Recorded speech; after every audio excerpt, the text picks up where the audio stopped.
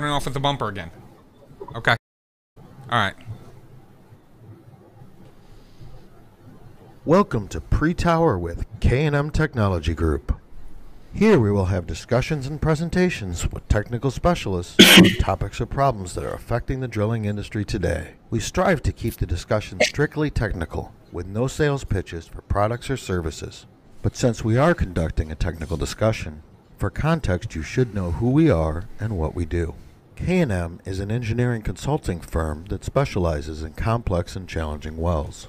We began with a focus on extended reach wells and have evolved into a company that handles any type of challenging wells, be it unconventional, HPHT, deep water, deep TVD wells, and more. Our highly trained team provides engineering consulting, training and best practices, and field supervision. We also developed ERA, our proprietary torque, drag, hydraulics, and geomechanics software, which makes well planning more accurate and efficient. To learn more, please visit our website at www.kmtechnology.com. All right. Not that. Welcome to Pre-Tower with K&M Technology. I am your host, Mitch Abu Hussein. I'm the engineering manager at K&M Technology. This is our third episode of Pre-Tower with K&M, so we've gotten good feedback. We're continuing to do them. We already have something lined up for next month, and we will continue to plan to do them the third Friday of every month. We had some technical difficulties last month. We started off with a little bit this month also, so we're a little bit late, so forgive us. We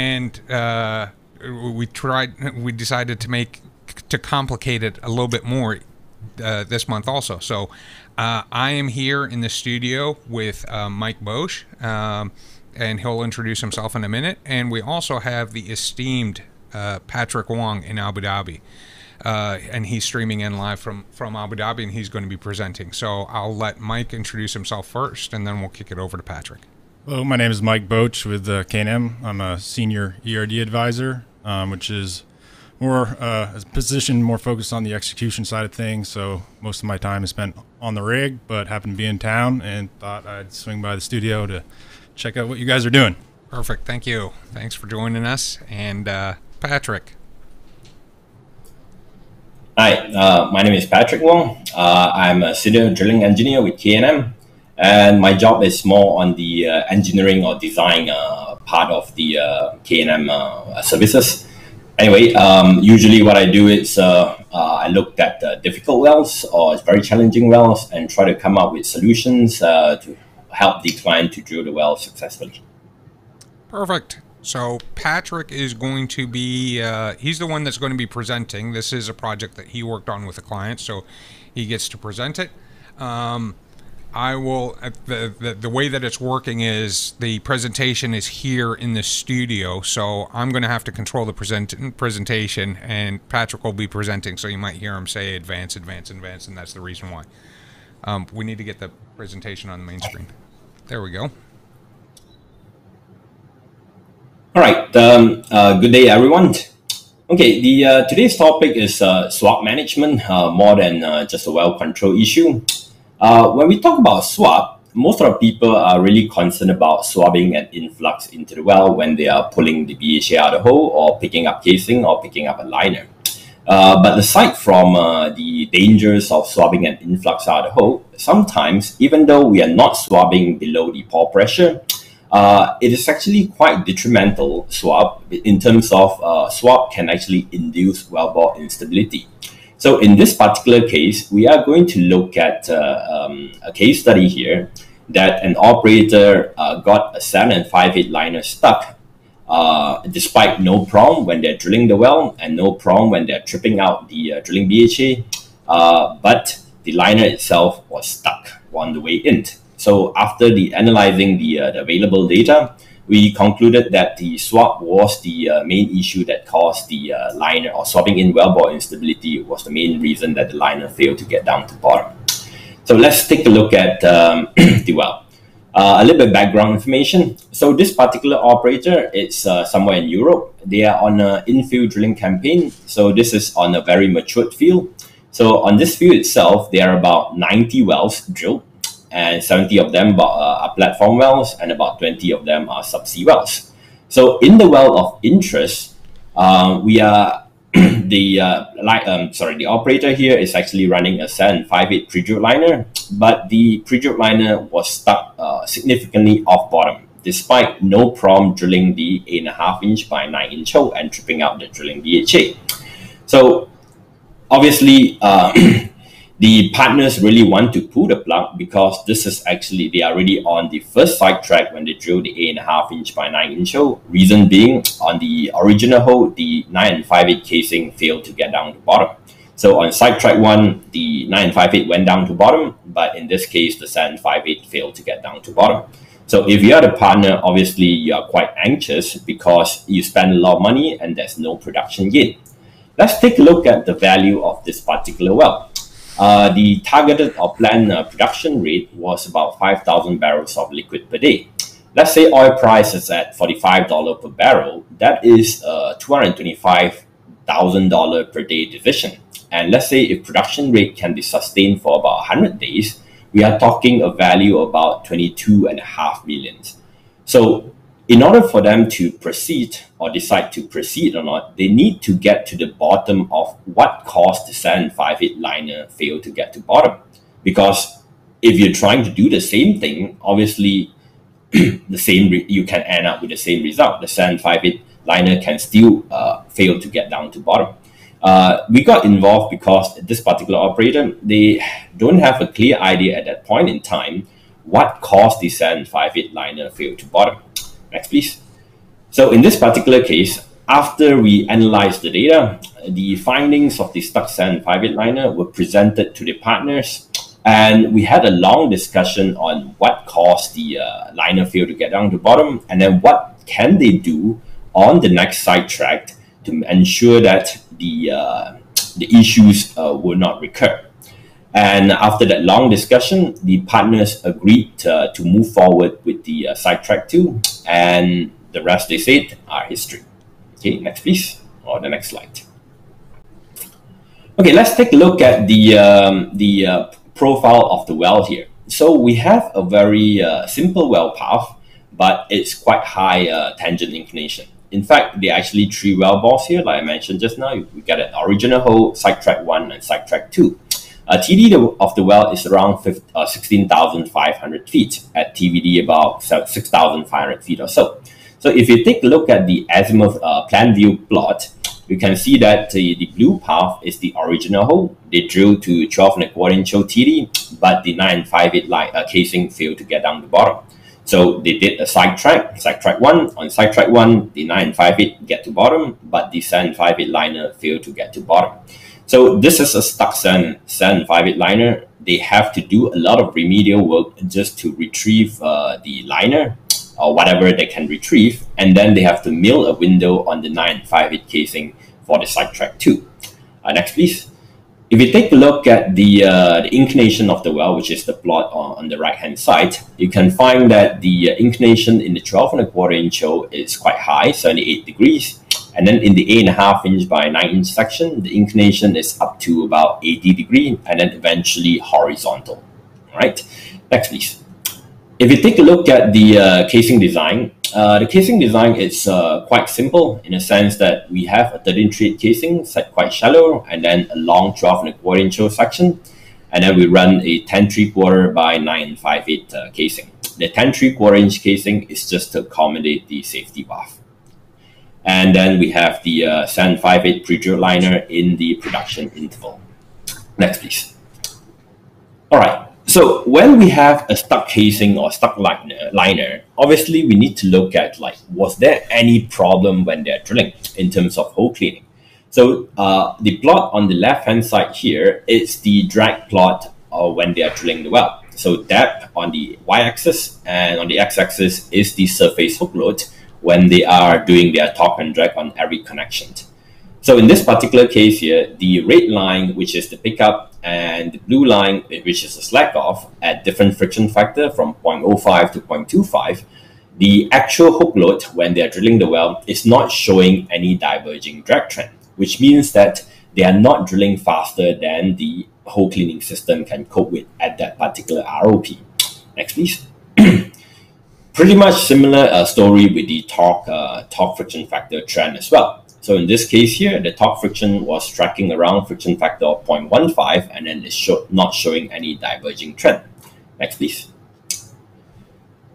Okay, this one here is the thermal modeling. Okay, so the orange line here is the geothermal temperature or static temperature profile, and the red line here is the modeled downhole bottom hole circulating temperature. The red dots is the measured model downhole circulating temperature, whereas the blue dots here is the flow line temperature. So in this case here, the thermal model actually matches pretty well with the measured data. Next, please. Excuse me, Patrick. Can you yes. explain why temperature matters? Why do we care what the bottom hole pressure or temperature is, and how does that relate to Swab? Mm-hmm. Okay. Well, bottom hole temperature is quite important because the mud weight itself is actually a function, or the mud density is a function of temperature and pressure. So if your hydraulics model doesn't account the temperature effects on the mud density, your mud, depending on how you measure it on surface, can be much lighter or much heavier downhole than what you expect. So in order to get to know what is the equivalent static density when we are drilling the well or when we are tripping, so we need to get the thermal model correct. Oh, perfect. Thank you. Okay, next, please. All right. The next one here is the model standpipe pressure. So in this case here, on the 8.5 inch by 9 inch hole, the flow rate used was somewhere around 480 GPM. It's not exceptionally high, but it is good enough to clean the hole. If you take a look at the model standpipe pressure, which is the green line, and the measured standpipe pressure, which is the red dots here, the model is actually matching it very, very well. So just now, Mike mentioned that the thermal model, so not only the thermal model affects the density of the mud, the thermal model also, or the temperature itself, also affects the mud rheology under downhole conditions. So in this particular case, we know that our thermal model is actually very good, and it's such that the standpipe pressure is also matching. Next, please. But what is more interesting is actually on the ECD side of things. So let me explain this plot a little bit. So on the y-axis, we have the depth of the well, and on the x-axis, we have the equivalent mud weight in terms of pounds per gallon. The black line here, black solid line, it's the surface mud weight, which is around 11.8 pounds per gallon. And then we have the pink line, that is the model ESD, equivalent static density. Essentially, what is the mud weight felt at the bottom of the hole? So in this case here, the mud weight felt at the bottom of the hole is a bit higher than the static mud weight. So this is effectively what is the well sees when there is no circulation. Okay, and on the modeling side, there's still two lines, the blue line and the green line towards the right hand side. Those are the model ECD. The blue line is assuming the hole is clean, and the green line is with ROP, with cuttings load on it. Okay, there are a couple more lines here, the limit lines. So the limit line here is either the pore pressure or the collapse gradient. So in this particular case, the collapse gradient or breakout gradient, which is the green shaded line on the left-hand side, that is what is the mud weight required to maintain bore stability. If our mud weight or equivalent static density falls below that line, then well bore stability may occur. All right. And towards the right-hand side, there is another limit line. In this particular case, that's the losses gradient or minimum horizontal stress. If we go above the minimum horizontal stress, then losses would occur. So this particular operator is quite conservative in a sense that they set an ECD limit themselves, which is slightly below the minimum horizontal stress. So they set a limit about 13.4 pound per gallon. And in terms of the measured data, so the measured data is actually matching the model pretty well, or the model is matching the measured data pretty well. So in this case, we can see that on ECD, it's almost a perfect match. On ESD side of things, which are the black dots measurement by the PWD2 in the drill string when they are drilling the well, we can see that the black dot is, or the ESD value measured by the PWD is slightly higher than the model. But this has something to do with how they're doing their torque and drag. So in this particular case, the operator was doing their torque and drag with some circulation. So therefore, the ESD value, when it's being paused up, you only get 3 numbers. So in this case here, it's showing something slightly higher. Okay, next slide, please. But having said that, you notice that the initial dot, the first point of the ESD was actually taken without circulation when they are doing their torque and drag. So just now it was slightly not matching. But what if the downhole mud weight was slightly higher than what was reported in the mud report? Let's say in this case, the downhole mud weight, or the surface mud weight I should say, is 11.84 pound per gallon rather than 11.8. So in this particular case, if the mud weight, surface mud weight is 11.84, we get a better match in terms of ECD and also in terms of ESD. Okay, so we suspect that the surface mud weight is actually slightly higher than what is being reported. But in any case, no losses was encountered because we have not exceeded the minimum horizontal stress. When drilling the well, even with the during the connection, the ASD is higher than the collapse gradient, so there is no wellbore instability reported. Next, please. So let's take a look at what happened when they TD the well. Okay, whether they actually clean up the hole before they start to trip. So in terms of after they TD the well, so what the operator did is the red shaded area here, they circulate the hole clean. In fact, they spend about 6 hours of circulating the hole clean, and all the circulation is done at more than 120 RPM and the flow rate about 480 to 500 GPM, which is actually pretty good for hole cleaning with a string of 5.5 inch by 10,000 feet of 5-inch drill pipe. The 6 hours is equivalent to about 4 bottoms up. So by the end of the 6 hours, the shakers were already clean, and then they start tripping out the hole, and then they pull out the hole until on elevators only, without pumps, without rotations, until they get back to the previous casing chute.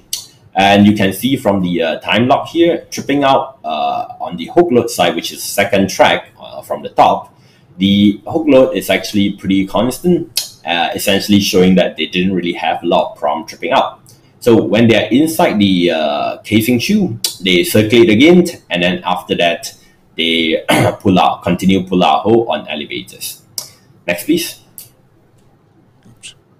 Which, yeah, okay. So this is the model on how many bottoms up in theory required to clean the hole. So according to the model, it takes about 4 bottoms up to clean the hole. And lo and behold, they've circulated 4 bottoms up.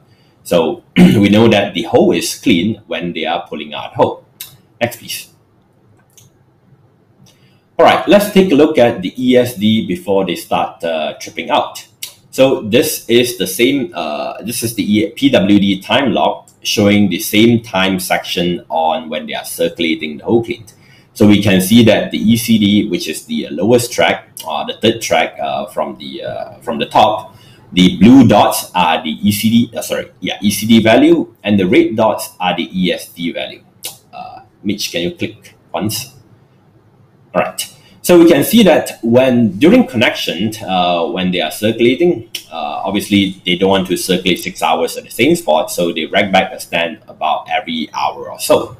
So during the connection, when they are racking back the stand, we can see that the ESD value is around slightly less than 12 pounds per gallon, which is actually very close to the model ESD based on a surface mud weight of 11.8 pounds per gallon.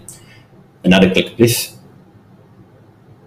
Okay, So the blue shaded area here is the flow check before they start pulling out a hole on the elevator.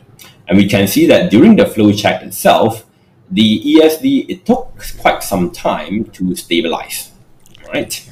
But nonetheless, the ESD does stabilize at around 11.9 pounds per gallon, again, which is very close to the model ESD. Next, please. Then we look at their trip out drag plot. So we have two sets of data from this particular operator. One set is from the mud logger, which is the black dashed line, and then the other set of data is from the MWD, which is the blue dots. Okay, so this is the drag plot as they are tripping out hole. On the y-axis is the depth of the well. On the x-axis, it's the hook load, and then the red lines are the hook load, model hook load based on different friction factor from 0.05 all the way up to 0.25. So initially at the bottom, they were back reaming out or circulating. So all the friction factor lines are sort of bunched up together because they are circulating. So at around 15,800 feet or so, they start tripping out. And we can see that initially, I mean, like there is no divergence in drag trend when they are pulling out in the open hole. The previous casing is around 13,150 feet or so. So at the inside the previous casing, they circulated, and then after that, they tripped. So inside the previous casing, when they're tripping, we can see that there may be some diverging drag trend. Okay, depending on, actually, it doesn't really matter how you look at it or which set of data you look at it, the blue dots or the black line, both of them are actually showing slight diverging drag trend. Well, this could be the reason for the drag trend to diverge. It could be because the hole was clean, but there is still some residual cuttings bait in the hole, which is causing additional drag when they are trying to trip out. Why they don't see it in the open hole? Because the open hole is actually under ream. So the BHA is 6 3/4 inch hole, the open hole is 9 inch, so they are not seeing this. But inside the 9 5/8 casing, the clearance is tighter, so they may, if there is some residual cuttings bait they left behind, they may see some diverging drag trend. But nonetheless, the BHA trip out without any issue. Okay, so let's zoom into the open hole part. So just now I mentioned that the open hole was quite smooth tripping out. Oh, we have a question. So one of the from the audience members. It takes a long time for four bottoms up. Lots of lost time. Why wouldn't the operator use a HydroClean type of product to reduce the cleanup duration? Yeah, well, if you look at it, 4 bottoms up is not really a long time. Fair enough, it took 6 hours. If you use HydroClean drill pipe, you may reduce, assuming that the you use a significant or the appropriate number of HydroClean drill pipe, you may reduce the hole cleaning time from 6 hours to say 3 hours or even 4 hours. But you will need to spend time, pick up the HydroClean drill pipe. Remember that if you use HydroClean drill pipe, it's not about using one joint of HydroClean drill pipe. You need to place the HydroClean drill pipe in the high angle tangent section. So on a well that is say about 16,000 feet, you are looking at maybe about 100 joints or even more than 100 joints of this HydroClean drill pipe.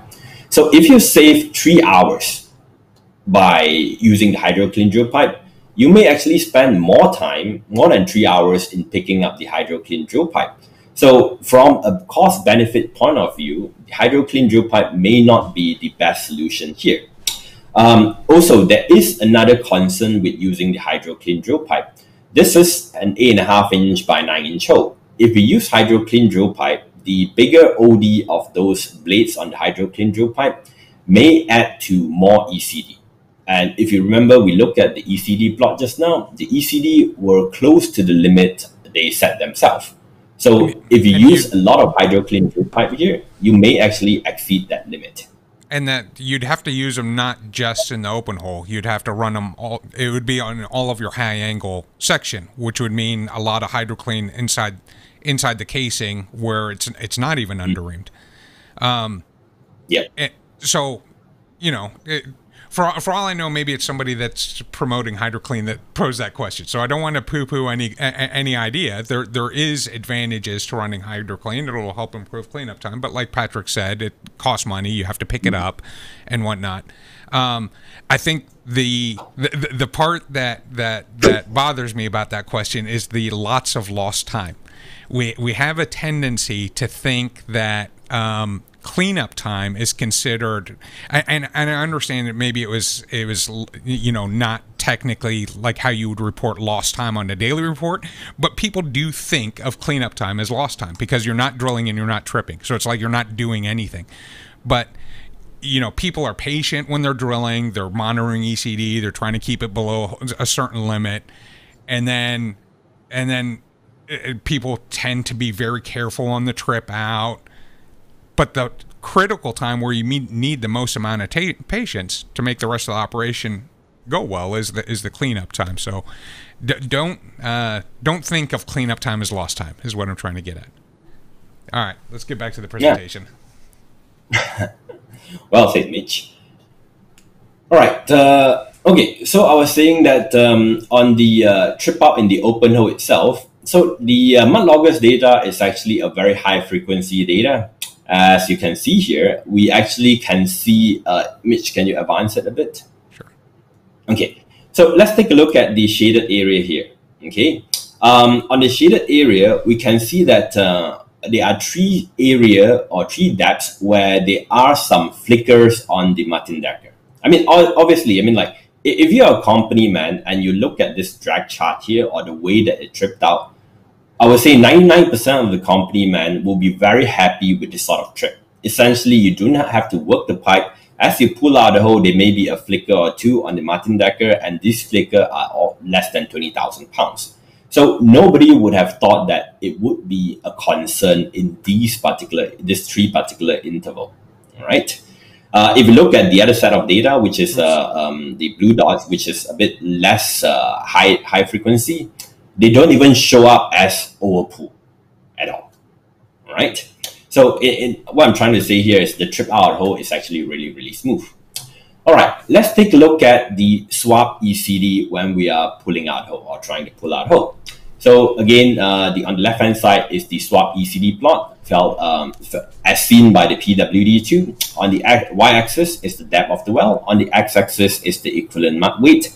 So in this particular case, with 11.8 pound per gallon mud, the colored lines are the swab ECD at different trip speed from 10 feet per minute to all the way to 50 feet per minute. So it doesn't really matter how fast or how slow you are tripping out or pulling out. It seems like our swab will be somewhere between 11.2 to 11.3 pound per gallon. Okay, which is much lower than what is required to maintain wellbore stability, which is around 11.6 pound per gallon. The question is, this is a model. Do you believe or do you trust your model? All right. Well, that would be actually a very good question. Okay, to know whether your model is actually accurate or not, let's compare like what is being measured by the PWD2 as is being tripped out of the hole. Okay, so this time we have the plot here, which is with the PWD recorded data after the BHA is out of the hole. They download the data, and after that we looked at the data. So the black dots are the swab ECD as felt by the PWD2 as the BHA is being pulled out of the hole. The green dots are the swab ESD felt by the PWD2 or measured by the PWD2 as the BHA is being pulled out of the hole. The green line or the light bluish green line is the modeled ECD as the BHA is being pulled out of the hole.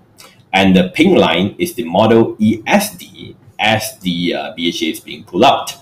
So we can see here that the black dots actually matches with the bluish greenish line pretty well.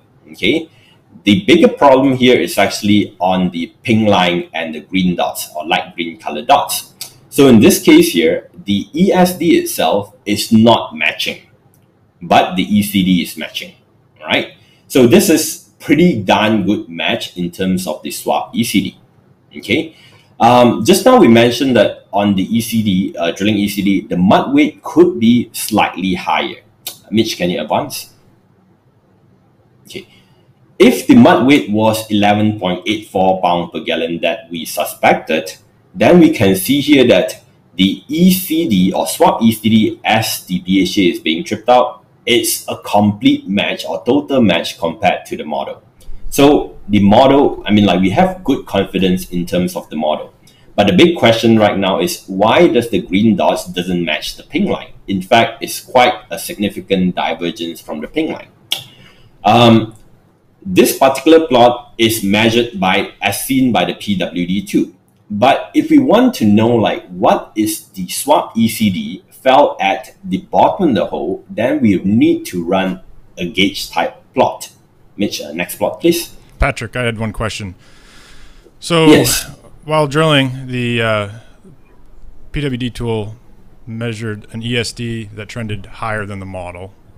And then during the trip out, that trend flipped, and the measured ESD while racking back stands on connections trended lower than the model.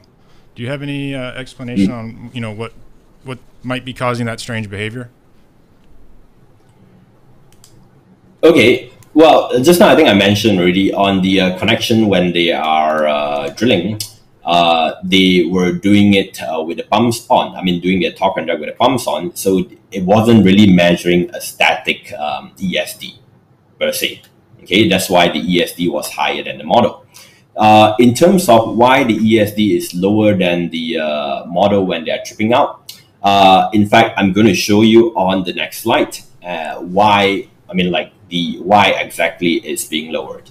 But what we believe is due to hysteresis of the mud after discussing among the K&M engineers that the mud itself has gelled up, and then it has sort of prevented all the hydrostatic pressure being transmitted all the way down to the bottom.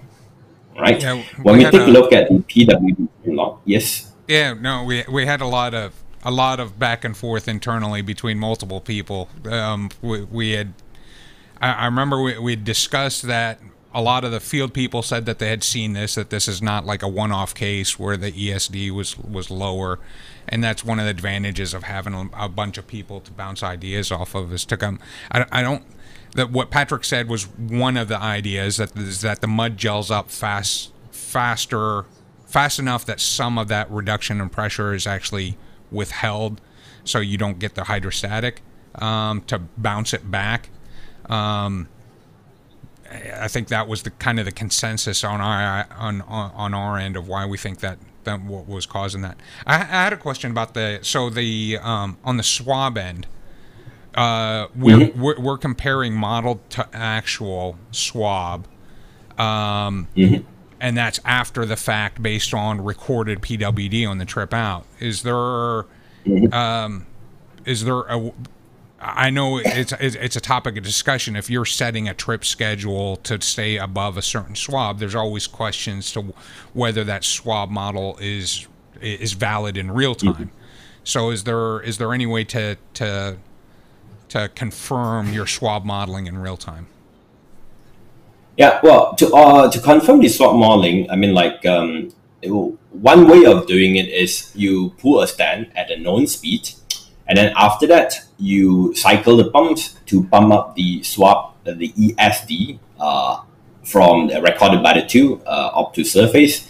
And then you would know at one point what was your swab ECD or your minimum swab. So that would give you a sort of a confirmation of what is the swab actually seen by the PWD2 during that particular stand that you have tripped. So that's one way of doing it. Obviously, if you have an IntelliPipe or wired drill pipe, that can make things a whole lot easier, because you actually can get data transmission all the way up as you're tripping with the wired drill pipe.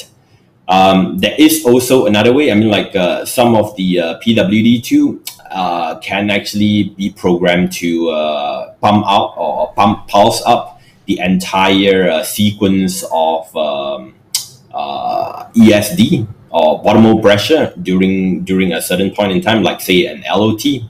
So if you have done that, that would be great as well. I mean, like if the tool is set up to capable of doing that, that would be great, because after you trip a stand, you would know like versus time, how does the bottom hole pressure react? Okay. So it's still like cycle the pumps after you trip a stand. Yeah. Should we take the follow-up? I think we had a couple of follow-up questions to the tripping inside. So the first one was, even though we say hole is clean, we said that it was not. It had some cuttings in the hole. So so if that's the case, but we were looking at torque and drag plots to determine hole cleanliness. So it says torque and drag plots are not good at determining hole cleanliness. I think it's, I don't know, from my standpoint at least. So one thing that we should make clear is anytime that you circulate the hole clean, you're not getting all the cuttings out of the hole. You could circulate for a week, and there's still going to be a snail trail of dirt sitting at the bottom side of the hole. Whether that causes a problem or not, that depends on either you're tripping your BHA out of it, or running your casing, and how problematic that is. The other question, I can't. Can you just tell it in my ear, because I can't read that. Rodney, just read the question to me. Talk. I can't hear you. Say it again. Okay. With good mud properties, high rotary speed, and higher pump rate, 2 bottoms up is plenty to clean the cuttings bed. From a mud perspective, getting cuttings in the flow to move up the hole. Agree? You want to take this one, Patrick? All right, it says here, with good mud properties, higher rotary speed and higher pump rate, 2 bottoms up is plenty to clean the cuttings bed. Well, yes, in a sense that higher rotary speed and higher flow rate does not really, I mean, like, it is more effective in cleaning up the cuttings, but in order to clean up a cuttings bed, it still takes time. Okay, what the higher rotary speed and higher flow rate will do is actually your residual cuttings bed thickness will be thinner than if you use a lower rotary speed and a lower flow rate. But the time required for the cuttings bed to clean up, it is still the same regardless of how fast you're pumping or how fast you're rotating. From a mud perspective, getting cuttings in the flow to move up from up toe to hole. Okay. Well, I guess I just have to reiterate and say, hole cleaning in a high angle well, doesn't matter whether it's high angle tangent or horizontal, it is going to take time. Okay, it is not something that it's not doing anything. The movement of the cuttings bed itself, it's a function of physics, how gravity is pulling the cuttings bed down, or and how fast you're throwing the cuttings bed up. But because gravity keeps pulling it down, so you will still be limited in terms of how fast you can get rid of the cuttings bed itself. A higher flow rate and higher rotary speed, or even better or thicker mud properties. In fact, thicker mud properties is actually subjective. It may actually result in worse hole cleaning conditions. So the mud property has to be just right in order for you to effectively clean a high angle and horizontal hole.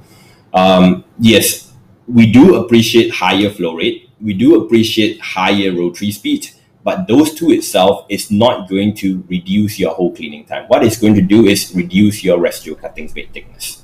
So in this particular case, the flow rate they are using is about 480 to 500 GPM. You may argue that it's not good enough to clean 8.5 inch by 9 inch hole, but the fact that they tripped the BHA out of the hole, okay, meaning like it was clean enough, even though inside open hole and inside previous casing. In terms of rotary speed, they're using about 120, 130 RPM. That is, again, good enough to clean up the 8.5 inch by 9 inch hole. Okay. All right. Let's go back to the presentation now. All right. Where were we? Oh, okay. Yeah, we were talking about the to understand like what is the swab ECD felt at the bottom of the hole when we are tripping out, then the previous plot doesn't really tell us because the PWD is moving as we are tripping out. What we really want to know is at TD of the well, what is the ECD being felt at that particular depth when the BHA is at any other depth? So we need to run a different type of calculation. In K&M, we just call it a gauge type plot. So this is a gauge type plot that shows what is the ECD felt at the bottom of the hole when the BHA is being tripped out. So we said that just now that we need about 11.6 pound per gallon mud or equivalent mud weight in order to maintain borehole stability at the bottom of the hole.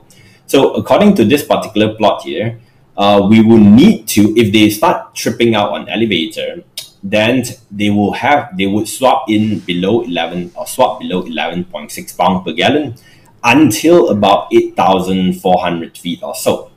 Next click please, image.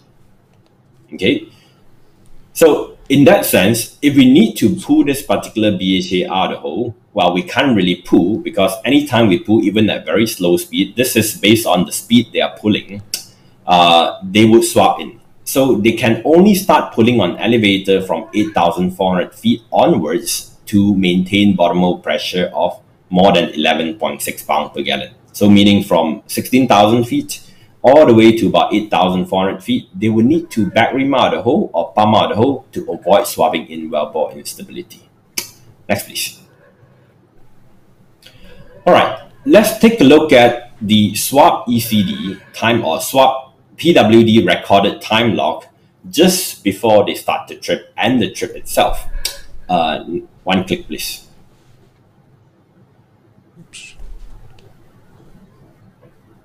All right, so just now we mentioned that during the flow check itself, the ESD was around 11.8 or 11.9 pound per gallon, which is very close to the model ESD. And we saw that on the plot just now, the swab ECD was around, 11.3 or 11.4 pound per gallon. Another click, please. Okay, so based on what is being recorded, okay, that if we just focus on the third track, which is the ECD track or the rate part of it, we find that the swab ECD initially it was reducing, but after that it was very, very low, especially between the time of around 8:30 to about 9:30. So it looks like there is some divergence in the swab ECD. But if you take a look at the track on top, which is the first one, the depth, during that particular time, the bit depth didn't change. Meaning like we can see that the block is moving up and down, but the bit depth didn't change. So what is happening here is not because that the swab ECD is diverging, but because the PWD2 only measures the pressure. In order for us to calculate the ECD or ESD, we need to convert the pressure into a mud weight unit. But that conversion requires TVD. So in this particular case, because the depth is not being controlled properly during that particular time, so the software or whatever software the PWD guys are using is not using the correct TVD to calculate the ECD or an ESD. That's why the ECD is showing some diverging trend between 8:30 to around 9:30 at night. One more click, please. All right, so what is actually more concerning, which Mike asked just now, is the ESD when we are tripping out the hole, meaning during the connection, what happened to ESD? So we saw that during the flow check, the ESD was around 11.9 pound per gallon. But after tripping out one stand or pulling out on elevator one stand, the ESD during connection never really returned to 11.9 pound per gallon. In fact, it sort of stuck at around 11.6 pound per gallon thereabouts. There are some occasions where the ESD is trying to get back up to 11.9 pound per gallon, but for most of the time, it's actually staying at 11.6 pound per gallon.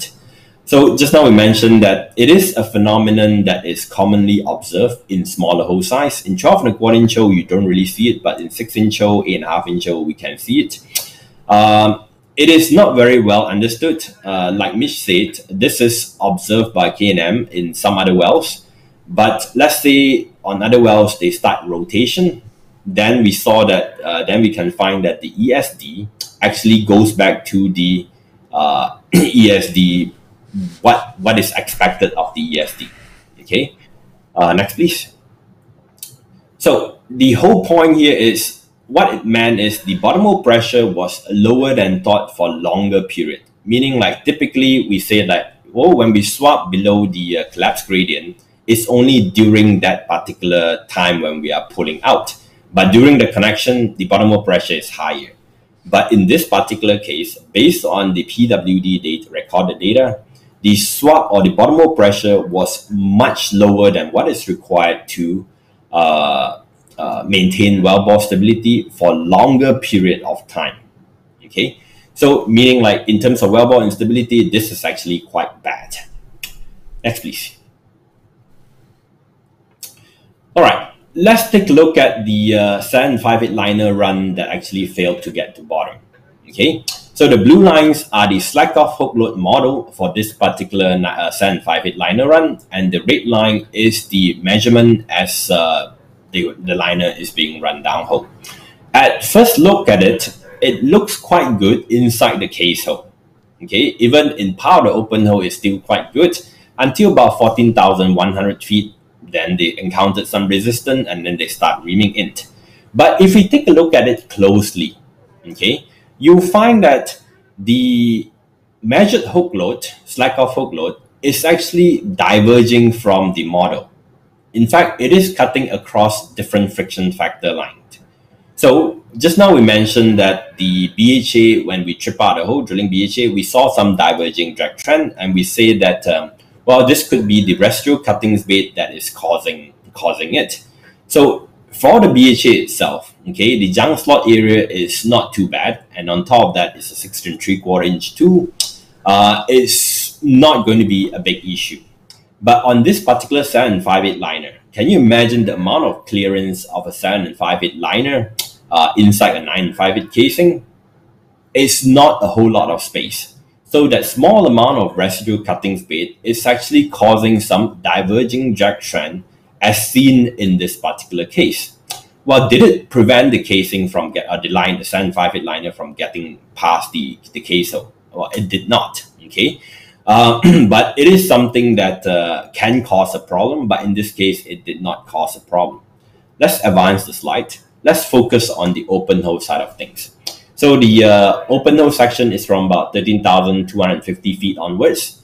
So initially, they did not encounter much problem. At around 14,150 feet, then they saw some resistance, and then they start reaming in. So the model slack off hook load all collapse together because they are reaming in at quite slow RPM, about 20 RPM. So the initial part of the reaming in is actually quite good as well. So no problem from 14,150 feet all the way to about 14,750 feet. From 14,750 feet onwards, then we are seeing significant diverging drag trend in the hook load. Meaning, like, well, not only that drag is not normal, probably they are pushing something or something is giving them much less hook load than it should be. Okay. If you look at about 15,250 feet, that's where the liner got stuck. They are significantly away from the normal hook load when they are reaming in. Okay, next please. All right, let's compare the area where they encountered resistance on this particular 758 liner run compared to the tripping out of the drilling BHA. On the first one, somewhere around 13,750 feet, there is not really a lot of resistance encountered on the liner run. But on the second area, which is around 14,800 feet to about 15,000 feet, the small flicker on the Martin Decker when they are tripping out on the with the drilling BHA caused significant amount of diverging drag trend. In fact, on the third area where they saw some flicker on the Martin Decker when they're tripping out with the drilling BHA, the liner failed to get down to bottom. So these correlated quite well. All right, next please. Not only that we are seeing diverging drag trend, we are also seeing diverging torque trend. So because they are reaming in this particular liner, so we have the torque data. On the earlier part of the run, the torque friction factor is trending around friction factor about 0.2, which is very similar to their drilling friction factor. But at the area where they start seeing diverging drag trend, the torque actually increases, torque friction factor actually increases as well. So, I mean, like, if we look back on hindsight, can they avoid getting this liner stuck? Yes, probably. I mean, like from about 14,750 feet or 800 feet, at about 15,000 feet, they shouldn't continue running in this or reaming in this particular liner. Well, the liner would not go down to bottom, but at least you do not get the liner stuck. But because they persisted, and then we can definitely see diverging drag trend, drag and torque trend. So eventually the liner was stuck. Next, please. All right, so what are the conclusions that we can see from here? So the well bore failed. We can say that the well bore failed due to insufficient bottom hole pressure to maintain the mechanical well bore stability, due to swabbing from tripping the drilling BHA out of the hole on elevators, and also due to very high search and swab ECD fluctuation when running in the liner. I didn't show you the search and swab of running the liner, but you can imagine that the 758 liner, very tight clearance. And what they normally do is they also do pickup weights on this particular liner run. So the fluctuation from the bottom hole pressure fluctuation due to running the liner and picking up the liner actually accelerated the failure of the particular well bore. Next, please. Let me just ask you a question then. If we're Yeah, saying sure. that instability is what caused the liner not to get down to bottom, the instability would have been caused when they started tripping on elevators, which was below those problematic zones. So why wouldn't you see? I know you showed some flickers on the Martin Decker while we're why? Usually we use drag plots to identify hole condition. So why would the pickup, the pickup friction factors while you're monitoring that on the trip out? Well, why didn't that work in this case, indicate that the hole was in bad enough condition that the liner was at risk of not getting down to bottom? Okay. Well, I mean, like, it's not that it didn't show up. It's just that it showed up, but probably that it's not severe enough for people to actually take note and take action about it. One of the reasons that why the drag trend is not significantly diverging at those intervals, part of the reason is because this particular hole is under-reamed. So the BHA itself is 6 3/4. Even on the stabilizer, it's probably 8" or not 8" but 8¼ whereas the hole itself is 9" because it's under-reamed. So even though you have some cavings breakout, the junk slot area on the BHA is so big that the BHA itself is not seeing a lot of resistance. But when you come down with the 758 liner, then in the 9" hole, then the junk slot area becomes smaller due to the pipe is bigger, so it's more susceptible to any breakout, and then it prevented the liner from getting down to bottom. Okay. I think we had one other follow-up question on the on circulating that we wanted to cover also before we go into what was changed to make it a successful well. Is there a reduction in cleanup time when doing short cleanup cycles while drilling? Some savings, overall cost on drilling. I think the basic of the question is if you do cleanup cycles while you're drilling, does that reduce your cleanup time at TD? All right. Well, I guess there is still some, because this section is actually not about hole cleaning, that's why we don't really talk about it. If you do a lot of, say, intermediate hole cleaning or cleanup cycles before you TD the well, it doesn't really reduce the overall whole cleanup time when you do the final cleanup at TD of the well. The reason being, like, let's say halfway on the open hole section, you do a cleanup. So fair enough, you remove part of the, or a lot of the cuttings bait. But as you are drilling ahead, so the area that you have cleaned up will actually be filled up with cuttings bait again. In fact, it will fill up to be the exact height, assuming that the rest of the parameter remain constant, meaning your ROP, your rotary speed, your flow rate, your mud rheology remain constant. So after a cleanup cycle, if you still have hole to drill, you still have moving dirt, the dirt itself will not, say, jump from midway all the way back to the previous casing chute. So it will still slowly build up to its equilibrium level until you get to TD and stop drilling altogether and perform the cleanup cycle. Then and only then it will clean up. So because the cuttings bait thickness is the same at TD compared to you have drew a couple of circulation along the way, so the amount of time required to clean up the hole will still be exactly the same as before. Okay, it will not speed it up. Yeah. Okay, assuming that you're still going to drill with the same parameters. I think, you know, we get this question a lot when we do our training, and I think our standard response to that is, you know, intermittent cleanup times, there's an advantage to them, but the advantage is short-lived. So in most cases, we're not fans of cleanup time, you know, intermittent cleanup cycles. An example where something like that would help is if you're drilling with a motor and you're having a hard time sliding.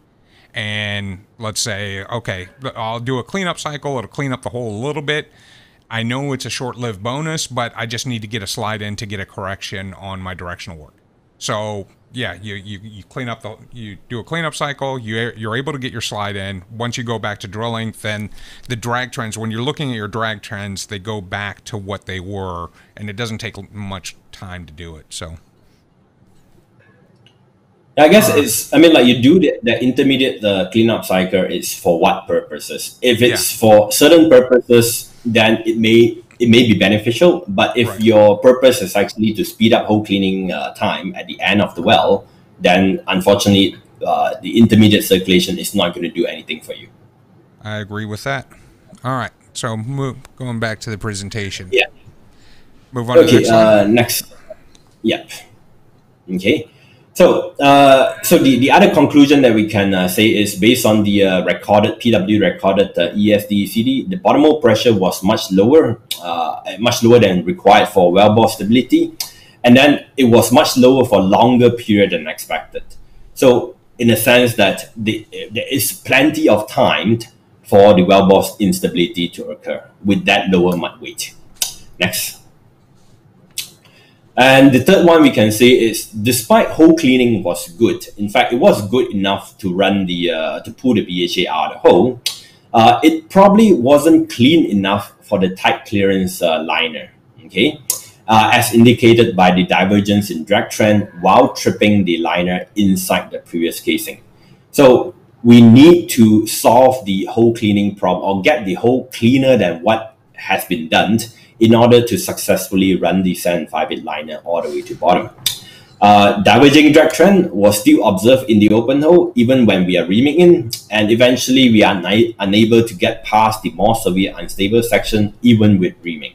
Okay, so the root cause of problem, or I mean not the root cause, the root cause that we need to fix is actually wellbore instability. Okay, and on top of that, we still need to get the hole clean enough for the tight clearance casing run. Next, please. So obviously, there are a lot of things we can do I mean, like on the sidetrack too, there are a lot of things we can do trying to reduce our swab ECD. So before we look at reducing our swab ECD, we need to look at what caused the ECD to be so high. Remember that the mud weight was 11.8 pounds per gallon, ECD was 13.5 pounds per gallon, or 13.4 pounds per gallon. So that's more than close to 2 pounds per gallon in terms of ECD. And that's only a 16,000 feet well. And not only that, it's 5.5 inch by 5 inch drill pipe, and then under ream to 9 inch hole as well. So the high ECD itself is actually caused by the geometry of the well. 8.5 inch hole, generally speaking, you do have higher ECD compared to a 12.25 inch hole. ECD fluctuation from static mud weight. But let's say we're going to run, we run a tornado plot to see like what ECD is sensitive to for this particular well. Let's say on the sidetrack 2, we can see that the ECD, assuming the base case scenario, which is still using the 5.5 inch by 10,000 feet of 5-inch drill pipe, we can see that ECD is most sensitive to the rheology of the mud. So if the rheology is 20% thinner or 20% thicker, it can cause ECD swing about 0.5 pound per gallon, followed by the mud weight. Obviously, the mud weight actually has a big impact on ECD, so that is self-explanatory. In terms of flow rate, you can see that here, the flow rate, even from 550 GPM all the way down to 350 GPM, yes, it does change ECD, but by not a whole lot, maybe by 0.2 pound per gallon. Okay. Then the next one is the drill string design. So they had a 5.5 inch by 10,000 feet of 5-inch drill pipe. So they already know that they need to reduce ECD by running the smaller 5-inch drill pipe. But what if they use a full string of 5-inch drill pipe? How much would ECD reduce? In this particular case, if everything remains the same, ECD will be reduced by another 0.2 pound per gallon. How about ROP? In this particular case, it doesn't matter you drill at very low ROP or at 160 feet per hour ROP, the ECD is not really significantly impacted by ROP. Likewise, the rotary speed as well. Okay, so if we want to reduce the ECD, okay, one of the things we can do is, the thing to do is trying to thin down the mud rheology. Okay, second thing is trying to reduce the flow rate, and third thing is let's try to slim down our drill string design. Why do we really want to reduce the ECD? Because if we reduce ECD here, then we can increase our mud weight. If we can increase our mud weight, then swab become less of an issue, meaning like we may be able to pull the BHA, drilling BHA out of the hole from TD without swabbing in wellbore instability or below the mud weight required to maintain stability. Next, please. All right, let's take a look at a more drastic solution. So what if they use a full string of 4.5-inch drill pipe rather than the tapered drill string? So in this particular case, we can see that by changing the drill string design, we can actually reduce the ECD by about 0.4 pound per gallon. Meaning, if we are drilling with 11.8 pound per gallon mud, we actually can drill with right now, or 12.2 pound per gallon mud. So with 12.2 pound per gallon mud, they may be able to trip out without swabbing below 11.6 pound per gallon. But this is a sidetrack too. To arrange a full string of 16,000 feet of 4.5-inch drill pipe may be a bit too far-fetched. In fact, the operator actually looked for a full string of 4.5-inch drill pipe. They just couldn't get it in time. So the best thing they can do is actually a full string of 5-inch drill pipe. So the ECD of full string of 5-inch drill pipe based on the mud rheology that was used on the sidetrack 1 is something like this. This is a sensitivity plot against flow rate. So on the y-axis is still depth, on the x-axis is still ECD. So the limit is 13.4 pound per gallon. And we can find that if the flow rate is about 550 GPM, then at TD of the well, the ECD would be around 13.4 pound per gallon. If the flow rate is a bit lower, 350 GPM, then the ECD would be around 13.3 pound per gallon or 13.25 pound per gallon. Okay, so that is how much they can play with in terms of flow rate that can influence ECD. But you're looking at a very, very small range, less than about 0.2 pound per gallon. Next, please. Let's take a look at the effect of mud rheology. Okay, so we can see that if, the line in the middle is the rheology as presented based on sidetrack 1. But what if on sidetrack 2, the mud rheology is thinner? If the mud rheology is 20% thinner than the mud rheology on sidetrack 1, then the ECD would be around 13 pound per gallon at TD of the well with full string of 5-inch drill pipe. That would be great because they can increase the mud weight then. But what if the opposite is true? If the mud rheology is thicker, than on sidetrack 1, then, well, they may actually encounter lost circulation because now the ECD would be around 13.6 pound per gallon at TD of the well. Okay. Patrick, all right. Yes. Since there were so many questions on hole cleaning, I think we should probably address that now. We didn't get this question, but I'm thinking whoever has been asking the hole cleaning questions may be thinking it. When you thin down the mud, are you worried about that introducing a hole cleaning problem? With the hole size, we are looking at 9-inch or 9.5-inch with full string or 5-inch drill pipe. As long as you can rotate 120 RPM, it may take a little bit longer to clean up, but you will be able to clean up the hole, okay, despite slightly thinner mud rheology. Typically, we want the 6 RPM mud rheology about 1 time the hole size. That will be sufficient for us to get the hole cleaning conveyor working or the viscous coupling effect working. So we are not looking about a mud rheology about like 3 or 4 reading on this. 3 or 4 degree on the 6 RPM reading. We are looking something like somewhere between 7 and 8 for this particular well. Okay. In fact, on the sidetrack 1, I think the 6 RPM reading was 9 or 10. Yeah. Okay, so we are just trying to slightly reduce it. Okay.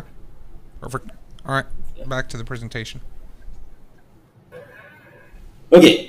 So, so we're talking about just now on the mud rheology side of things. So thicker mud actually is bad for them. Thinner mud will be good.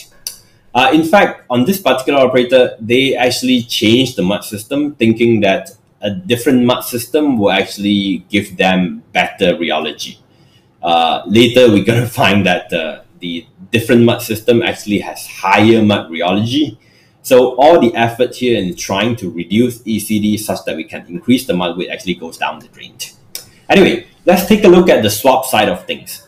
Let's say we go with the base case drill string design, which is the tapered drill string of 5.5 inch by 10,000 feet of 5-inch drill pipe.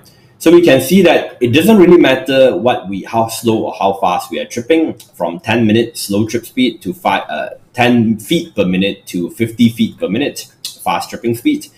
The swab ECD is going to be below 11.6 pound per gallon. So essentially, if we want to pull our hole on elevator or be able to pull our hole on elevator, we need the swab ECD to be above 11.6 pound per gallon. So in this case here, we know that it doesn't work with 11.8 pound per gallon mud weight. Next, please. So what if we go with a full string of 5-inch drill pipe solution?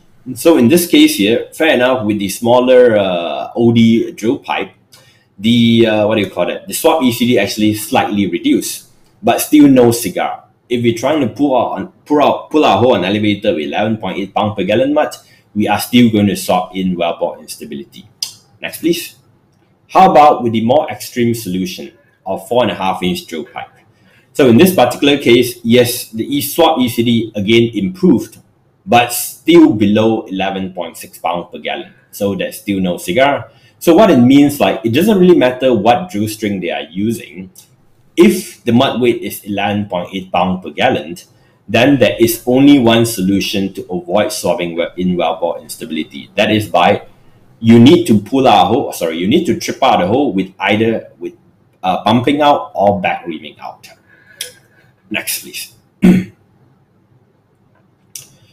Okay, so this is the solution that they've used for the sidetrack 2.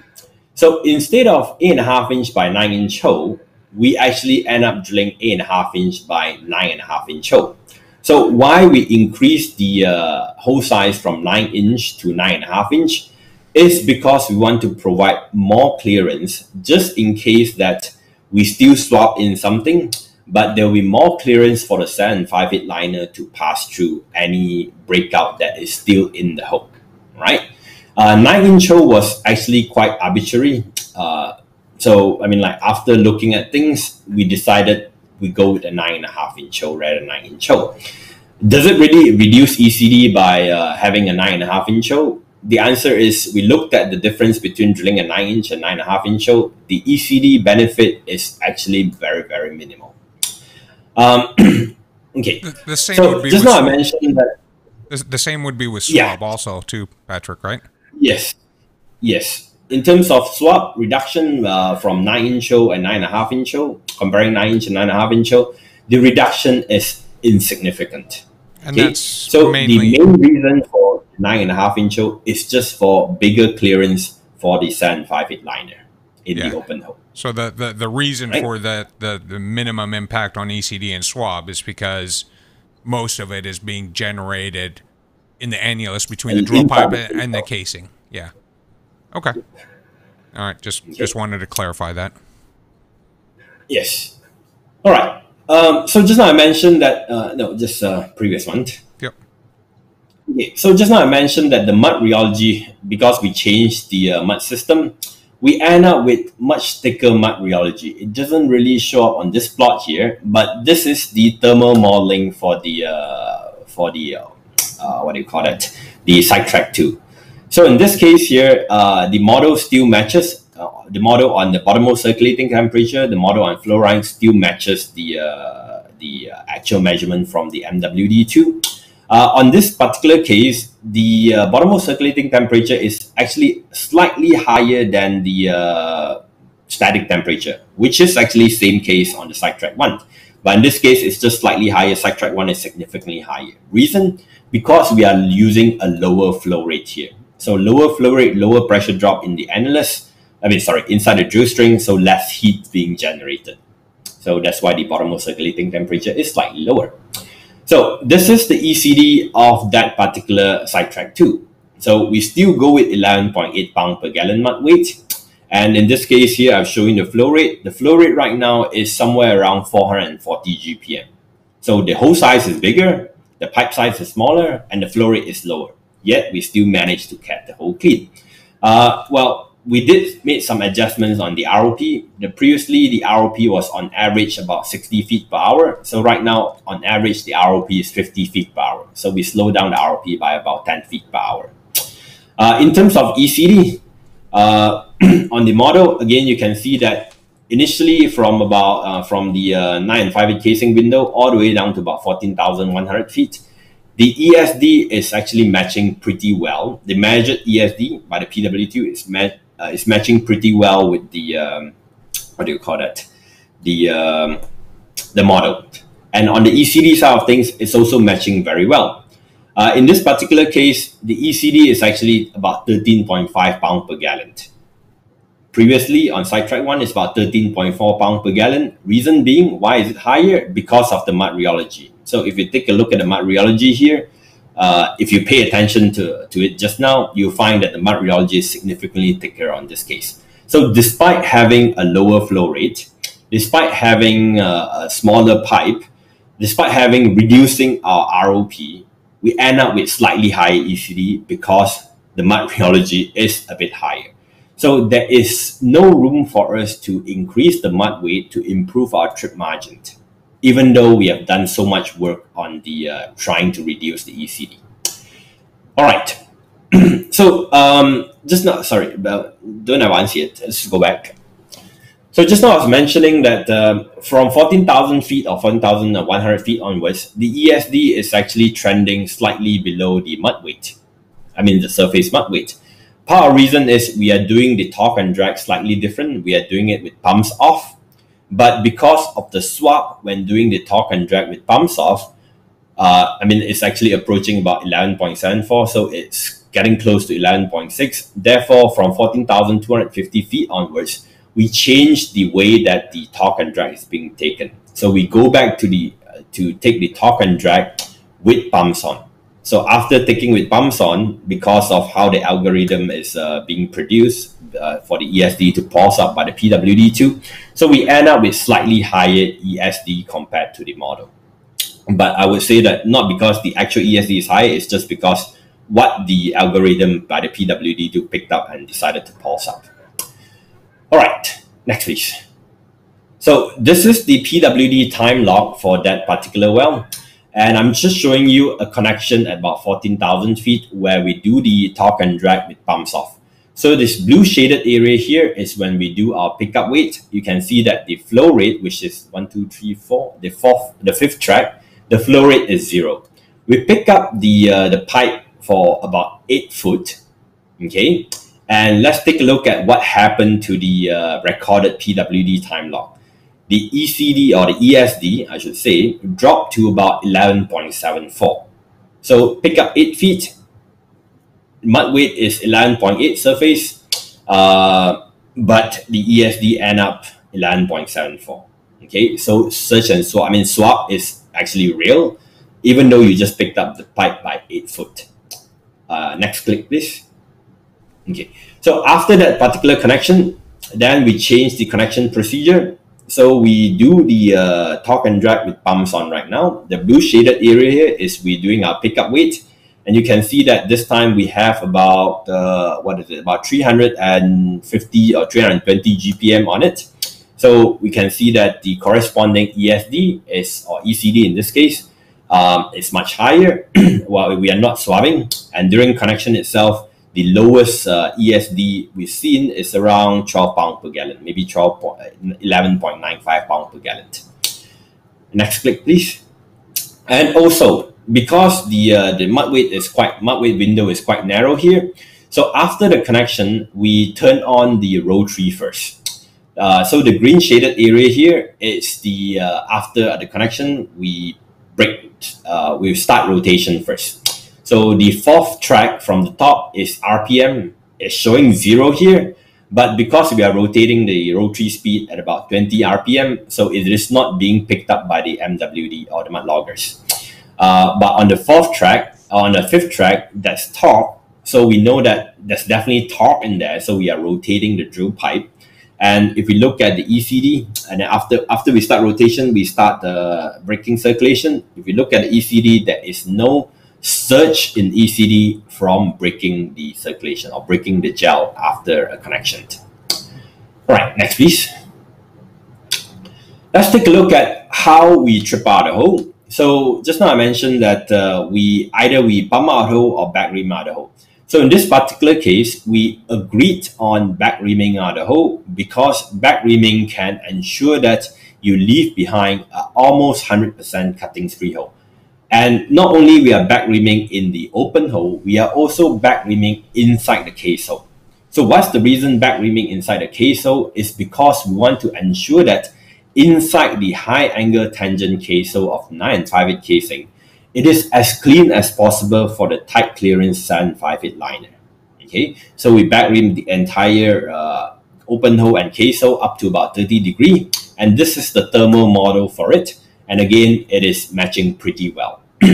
Next, please. And this is the model. Yes. Was convincing them to rotate at a high RPM and back, because when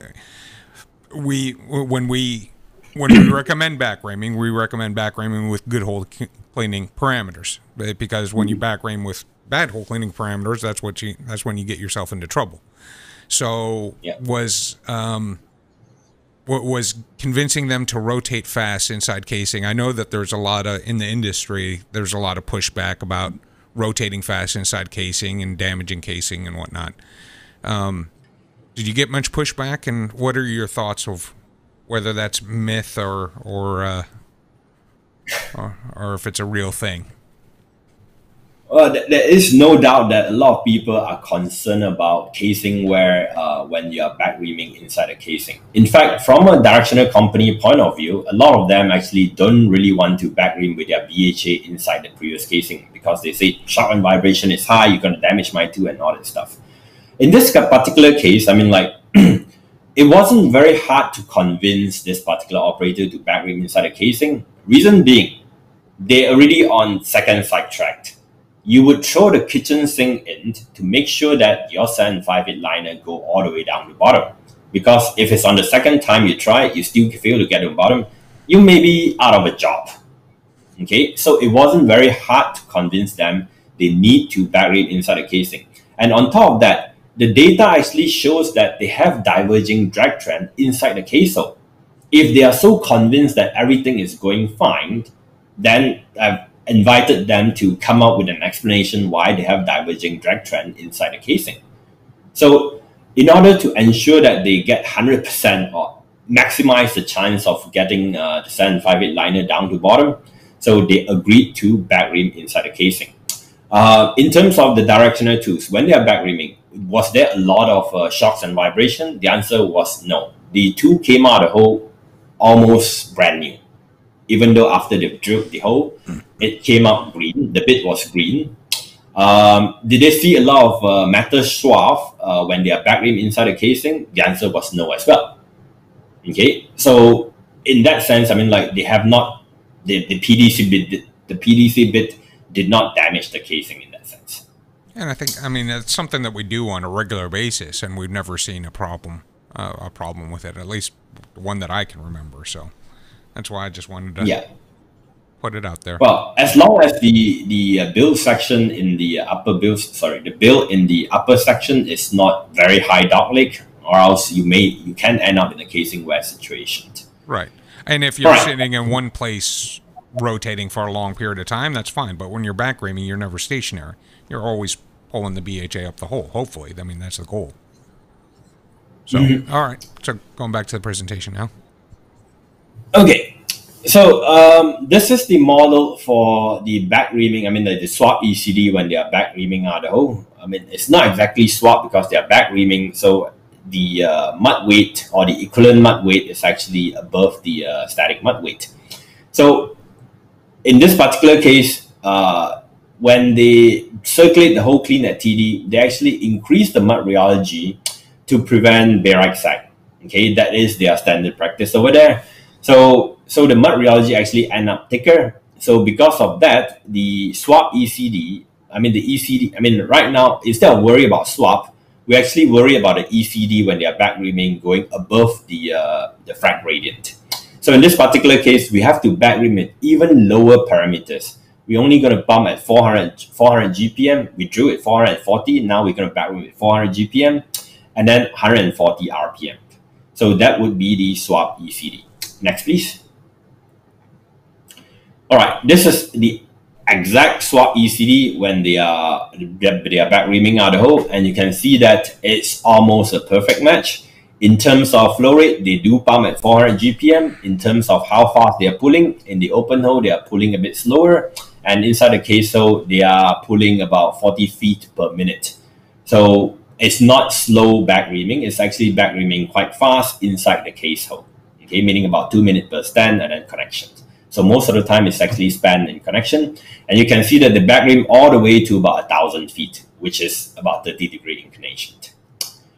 All right, the main idea here is even on the swab ECD, you can see that during connection itself, the swab is above 11.6 pounds per gallon, or the ESD is above 11.6, so there is no chance they are swabbing in any instability. So how did the 758 liner run to bottom? So this is the drag chart of the 758 liner run. Two sets of data. The black line is from the MWD guys. The red line is from the pink line is from the mud loggers. So in this particular case, we can see that inside the case hole, no longer they are seeing any diverging drag trend. Let's zoom into the open hole section. Okay. Yeah. So in the open hole section, in fact, there are three areas where they encountered tight spot. The first one being the window. In fact, the window having tight spot was expected because when they milled the window with the milling BHA, they have prompt passing it. Even with the drilling BHA, they had some prompt passing it. I mean, like they couldn't run in hole and pull out hole without rotation. So the first tight spot around or resistance around 13,000 feet can be attributed to the problem with the casing window, which is mechanical. Then they had another problem that at around 14,200 feet.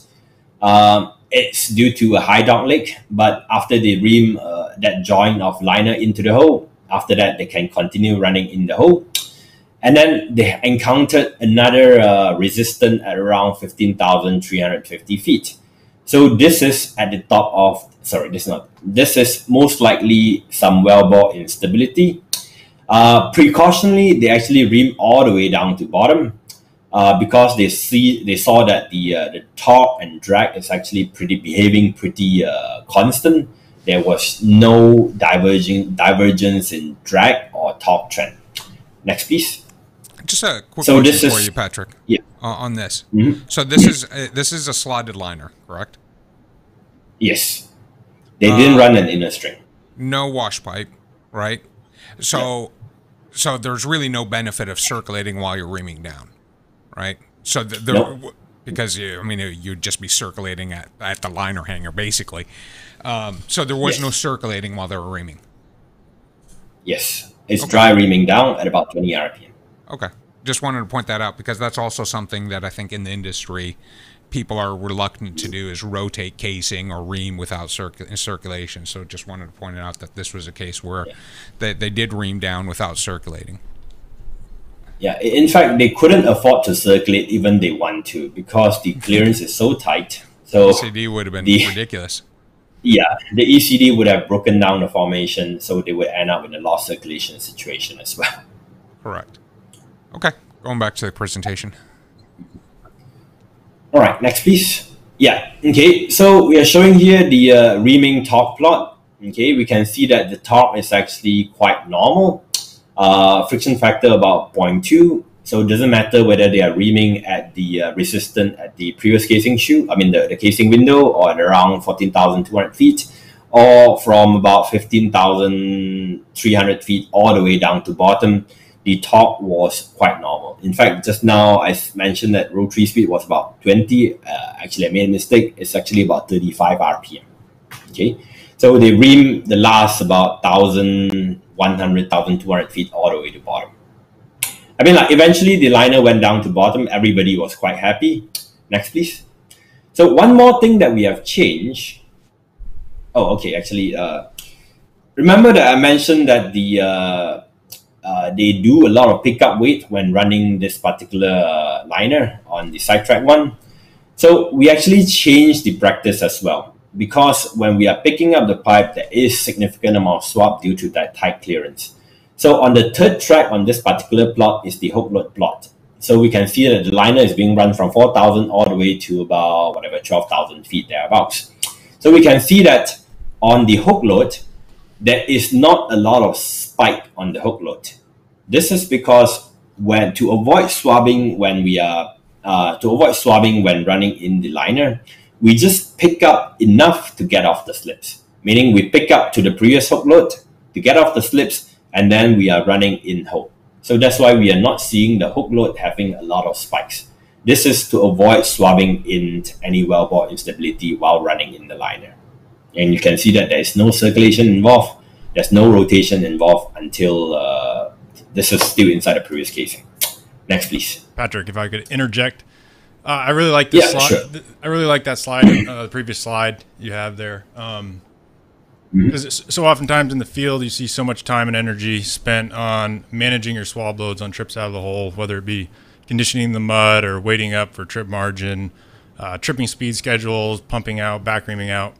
And for some reason, it seems pretty common for people to forget about the implications of swab as soon as they pick up a subsequent casing run. And whether it be, just picking up past slip height, or having a desire to pick up the string to get an upweight. Sometimes those the implications of swab and swab loads with a bigger string of pipe, being higher swab loads than any swab load that you had previously with the drilling assembly. So I just want to point out that I like this slide, and it seems like in the field, the implications of swab with your casing string are often forgotten. So, yep. Yeah, and it's just common for the driller to pick it up. Sometimes you have to fight to get a pickup weight while drilling, but there's always a real strong desire to get pickup weights with a casing string. I think most people just think that because the pipe is so big, that it's almost like tripping dry. You pick up and the float, but there is a float shoe sitting at the bottom of the string with a restriction. Right. So it's not going to be like your pipe just the pipe moves freely and your mud is going to stay stationary. Or if anybody's had the luxury of having to pull casing wet. Well, in fact, in this case here, this particular liner is full of holes. Yeah. Still, the swap load is huge because of the tight clearance. In fact, I've not pointed out, they actually run a diverter to above that particular liner hanger running to as well, just to avoid all the search and swap issue. Wow. Okay. All right. Going back to the presentation, I think we just have a few slides left. Yeah, I think one more, that's it. Yep. All right. So one more thing that we have changed is actually the liner shoe selection. So on sidetrack 1, they run the reamer shoe on the left hand side. But on sidetrack 2, then we actually change it to sort of eccentric pilot shoe. Reason being is on the junk slot area. So if you take a look at the sort of the frontal mugshot of the reamer shoe, there is really not a lot of junk slot area for anything to pass through. Okay, but on the eccentric reamer shoe, the biggest OD in this case here is just 7.69. So it's slightly higher, slightly bigger than your casing joint. So if anything is there, it's not going to prevent the liner from getting down to bottom. Next, please. Okay. In fact, I mean, like the choice of running the eccentric pilot shoe was probably a very good call, because on a subsequent wellbore cleanup trip, after the liner went to bottom, they still have to clean up to run a sand screen inside the pre-drip liner. So on the cleanup trip, the junk basket actually and the magnet actually collected this sort of junk from the window. Okay, so if we have run the reamer shoe that was used on sidetrack 1, probably this particular liner would not be able to get past the casing window. So it was, I don't know whether it's by good luck or by a good choice that we actually run a eccentric pilot shoe. So I mean, like, this is the last slide. I mean, just to get this particular liner down, we actually have changed a lot of things. Not necessarily hardware change, but by changing the procedure itself, in terms of minimizing the search and swap, controlling the ECD, practices in terms of picking up the liner or stop picking up the liner, and back reaming out the hole. Yes, it did take a long time. I mean, take a bit of time to get the BHA out of the hole. But the most important thing is the 758 liner went to bottom as all the way down to TD. In fact, they actually had a big flow chart on like when they can actually call TD, meaning like they didn't need the 758 liner run all the way down to TD before they complete it, meaning like they only need certain exposure before they can say like if the liner is not going down, everything is still okay. But in this particular case, we completed the well as expected. In fact, production was as expected as well. Great. All right, that's all from my side. Thank you, Patrick. Thank you. Thank you for joining in from Abu Dhabi. It's late in the afternoon over there. Thanks everybody that was listening in. Do we have any follow-up questions that we need to address, or we try to limit these to an hour. We're already at about an hour and a half. Normally, so there's David Gibson has Vidor Locksmith usually on Fridays. He usually does it at 10, so we try to not overlap because a lot of the viewers enjoy his topics also. So, but he's doing it later today. So it's actually going to be a really good topic at 1 p.m. Central Time. He's going to have somebody on and talk about the economics of the industry. So feel free to jump back on LinkedIn Live and view the David Gibson's Vidor Locksmith at 1 o'clock. It should be a good talk. Our next pre-tower with K&M is scheduled for December 18th, and I believe the topic is going to be with Mike Boetsch. He's going to be discussing some really cool stuff where he drilled, where we talked about drilling efficiency and MSE on a project that we worked on. It's going to be really, really good stuff. So be sure to tune into that December 18th. Any other follow-up questions that we need to address before we sign off? So I'll let everybody just kind of you know, wave. Yeah, wave. Be sure to hit the like and subscribe button. Smash that subscribe button. Smash that like button. Yeah, thank you all for tuning in. I hope you enjoyed it, and we will see you December 18th.